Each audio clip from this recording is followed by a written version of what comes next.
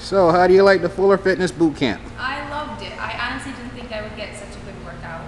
I figured it was all cardio and just learning the different bits of floor routines actually helped me a lot. It's a lot more fun than I thought it was going to be.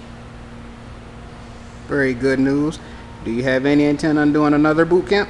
Yes, I plan on signing up for the next one in July, and I can't wait. How did the Fuller Fitness Bootcamp work for you? It was good. It just showed me different floor routines, things I never actually did before.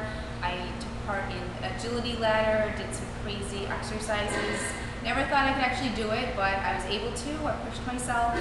I did boxing, which I never did. I will try that again. I totally loved it. Took a lot of anger and aggression out.